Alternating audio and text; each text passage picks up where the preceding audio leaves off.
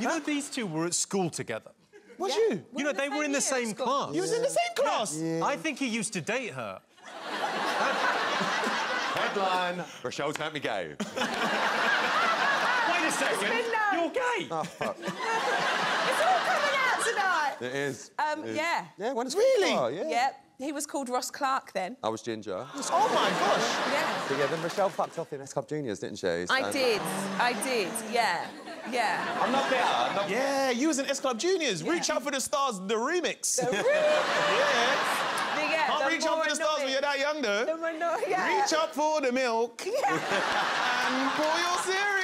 Just, yeah. Oh, wow, that's crazy. Yeah. Hang on, you got the part. Did you audition for it? I did, actually, yeah. But the weirdest thing was, I work at Radio 2 now, and Nikki Chapman has a show on Radio 2, and she was the one that was picking for the band, so every week I go into work, I just give her bully. You didn't pick me? I was like, you didn't put me in S Club Juniors. Fuck off, Nikki Chapman.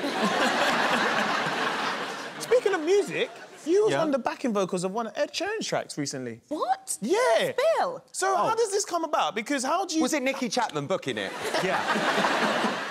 I mean, I love Ed, and I love his stuff. And my friend Johnny McDaid produces and writes with him. Yeah. And he came around and played me the record last year when it was just little acoustic sort of demos. And Johnny just went, well, just sing into my phone, sing the lyric into the phone, and I'll put you on the backing track.